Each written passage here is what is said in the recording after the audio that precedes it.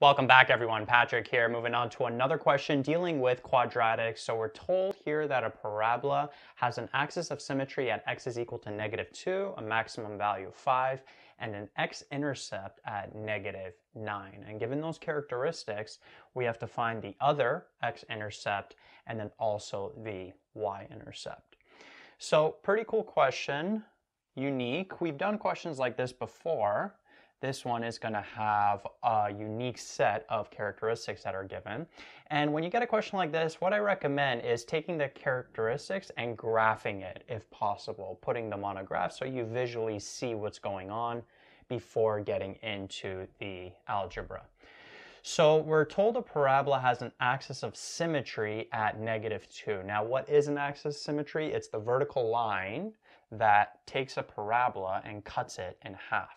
It also represents the x value of the vertex, whether it's a parabola that opens down or it's a parabola that opens up. That axis of symmetry, which in this case is -2, is going to represent the x value of the vertex. So that's going to be over here. So let's just put the -2 there for now. We're also told that the parabola has a maximum value of 5. And a maximum value means what? Well, that's going to be the y value of the vertex, right? And it's going to be a parabola that opens down because we're told it's a maximum value. If it was a minimum value, then it would still be the y value of the vertex, but it would be a parabola that's opening up, right? If it had a minimum value. So we're dealing with this kind of parabola here. So we know that we got -2, we got 5. This here is going to be the maximum point. That's going to be the vertex. We got the y value, the maximum value of 5. We have the x value, the vertex, which is the axis of symmetry. So that is a good characteristic to have. And we know that the parabola is just going to open down from here. So if we draw a parabola that opens down, it's going to look something like that. And then we're also told that there's an x-intercept at -9, which would be right over here. Right? So this point here is going to be -9 and 0, like that. And so what we got to do is we have to find the other x-intercept, and we also have to find the y-intercept. So there's multiple ways to do this. Notice that this other x-intercept we can actually get right away because we know the axis of symmetry, we know the other x-intercept, and we know that the axis of symmetry cuts it in half. It's in the middle of the x-intercept. So notice that the distance from -9 to -2 is what? It's 7 units. So if we add another 7 units, -2 plus 7 would give us +5. So we'd have 5 and 0 right there. So the other x-intercept is actually going to be at 5 and 0. You could see that from the diagram. Now, how can we get the y-intercept, which is this over here? Well, what we got to do is we have to find the actual equation of this parabola. And because we're given the intercepts and we're also given the vertex, we can use either factored form or vertex form to find this equation. I'm going to use factored form. So we'll have y equals a x minus m x minus n. So notice that this x-intercept of -9, what would be the factor? It would be x plus 9. Right? We've done tons of questions where we're given the roots or the intercepts, then we have to get the factor. So hopefully you're pretty comfortable at this point knowing how to go from here to here. And then the x-intercept of 5, the factor would be x minus 5.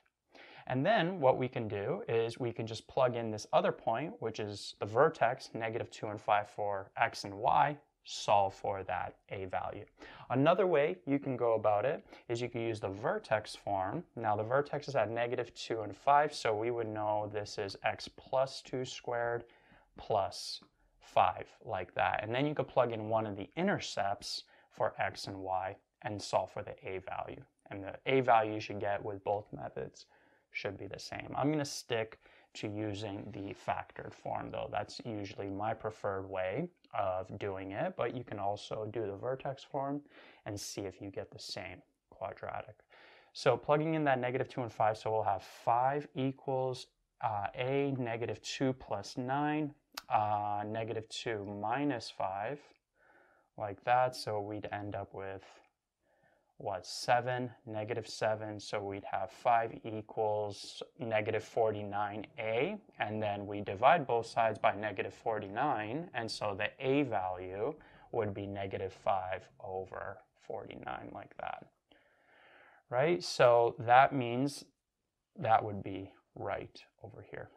We'd have -5 over 49. And then notice we have the actual equation for this parabola here. And so now we can find this y-intercept. Notice that for the y-intercept, what's the x value going to be? It's going to be 0.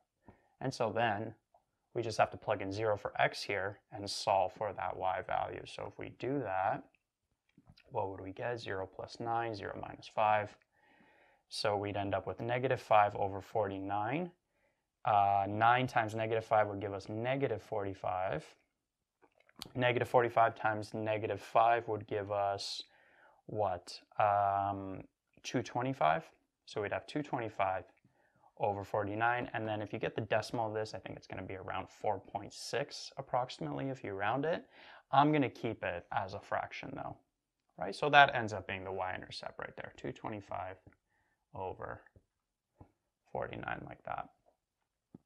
Right, so we got the x-intercept, we got the y-intercept. There's actually multiple ways to go about this question. So this is one way that I did it, but let's say that this other x-intercept, we didn't find it by noticing we have one x-intercept, we have the axis symmetry, so we could find the other because the spacing is the same.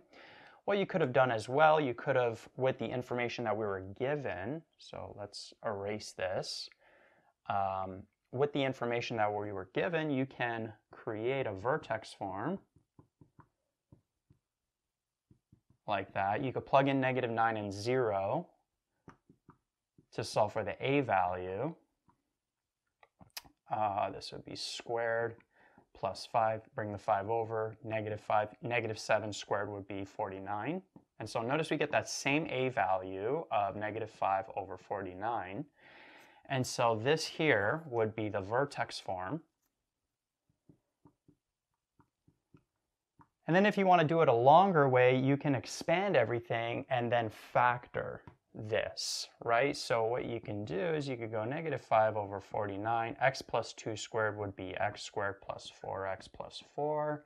And then you'd have this plus 5 here. Then you'd have -5 over 49 x squared minus 20 over 49x minus 20 over 49, like that, plus 5. So this 5 is over 1, so if we multiply this by 49, multiply this by 49, we'd end up with what here?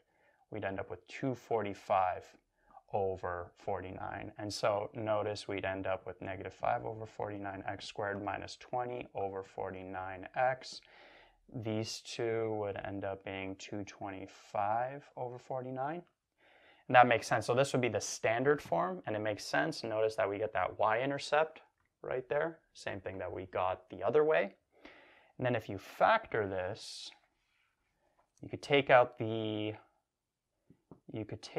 what? You could take out a -5 over 49, and you'd be left with x squared plus 4x, right? And then 225 divided by -5 would give us -45, like that. And then you could factor this over here. You'd end up with -5 over 49. This factors into x plus 9x minus 5, like that. And so notice we get those two intercepts of -9, which we already had, and x is equal to 5.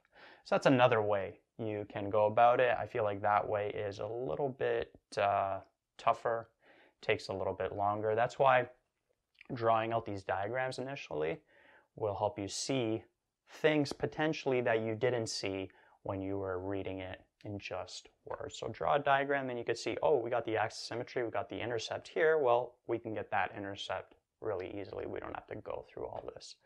Okay, but multiple ways to go about it. Whichever way you do go about it, the other x-intercept is 5, the y-intercept is 225/49.